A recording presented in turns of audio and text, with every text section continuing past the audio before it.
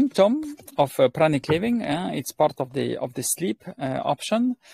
Sleeping is an option, but it's if you eat solid food is no longer an option. You have to sleep because this is when you're going to digest the best.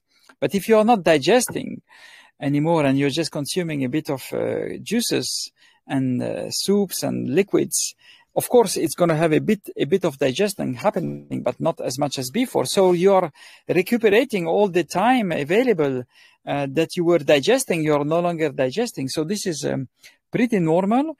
Be ready to have many more hours available.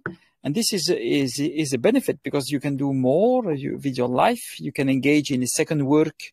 You can be creative. You can write a book. You can speak to half of the planet is asleep and half of the other one is awakened. So you can talk with your European friends. You can do business with Europe, with Asia when it's night in USA, for example. So you can also decide. Don't worry. You will decide the moments of your night. You can really plan it and organize it.